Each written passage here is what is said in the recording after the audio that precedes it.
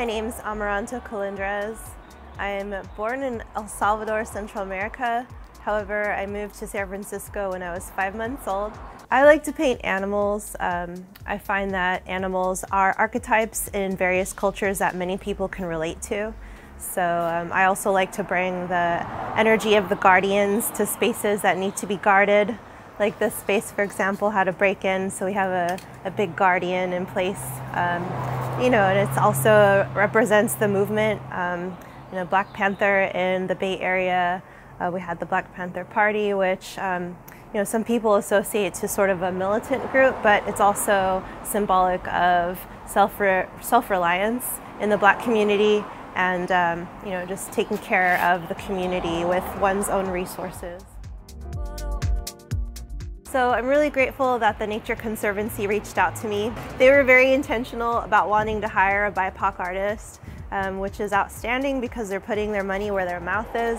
My heritage is Black and Indigenous. My grandfather is in the Caribbean and Cayman Islands, and I have great-grandparents that are Maya Pipil from El Salvador, and I also have mixture of European ancestry.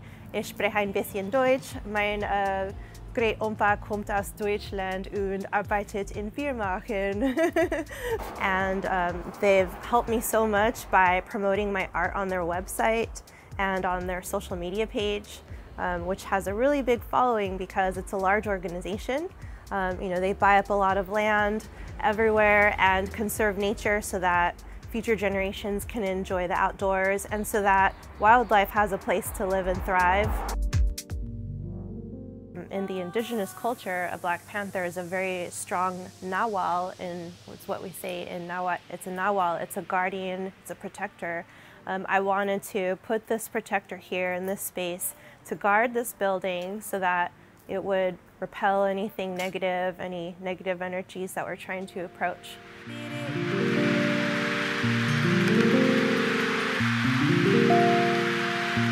So we're here in Southeast Portland on Southeast 15th and Morrison and behind Nostrana Restaurant. And this is the Ladies Up project. So it is an all-women's mural block. Every single artist was a woman. And it was really fun making this tiger. I did it in spray paint. I'm the only spray paint artist on the team. And I'll tell you a little bit about the symbolism. So above the tiger, we have this golden sphere or golden orb. It could represent its higher self. It could represent the creator, Ra. It can represent life or the sun. And then from that orb, we have these arms that are reaching out and they have hands. And in the hands is the symbol of the Ankh, which is an Egyptian symbol for life. And so you have the tiger, which is guarding life. It's sitting before life. And this was created during the first week of the George Floyd protests. So of course everyone's thinking about the loss of life.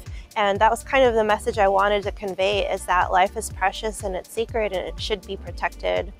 I also wanted to give a nod to African culture, which is why I like putting a little touch of Egyptian symbolism in it.